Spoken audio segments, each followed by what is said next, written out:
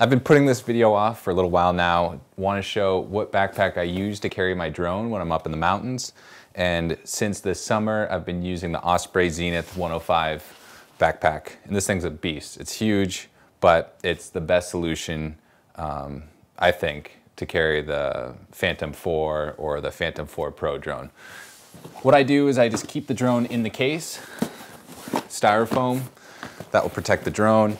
And this pack is a top loader, slides in, pretty much goes all the way to the bottom. And then I have a camera compartment case if I'm shooting more with a still camera or other video. And this is great as well. This fits in sideways. And plenty of room left. Cinch that up. And then I can click the top. But you know, where this pack really excels is that there's a ton of pockets on the outside. So load up the camera stuff on the inside. Sometimes I'll put like a mini tripod in here. You have a nice stretchy front compartment that I like to put easy to access clothing. Another compartment here. Top loader is where I usually put my food. On the back, the front, whatever you call it.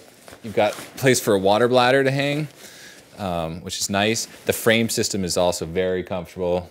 It keeps your back a little bit away from the pack to let it breathe. And there's extra cushion all around. Hip pockets here, put some food or maybe your phone. And then if you look on the bottom, there's still another compartment in here.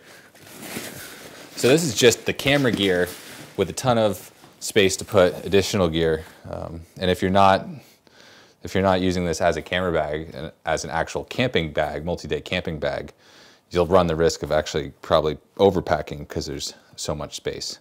But this pack, I highly recommend. In the past, I have used a pack like Mountain Hardwear, and you'll see the padding isn't as comfortable, and they lack the pockets. You know, these pockets on the sides really aren't that functional. There's one big pocket on the front here, but I really like all these stretchy side pockets. Plus, there's also side access on both sides if you need to get in here for any reason. And that's it. That's my drone bag.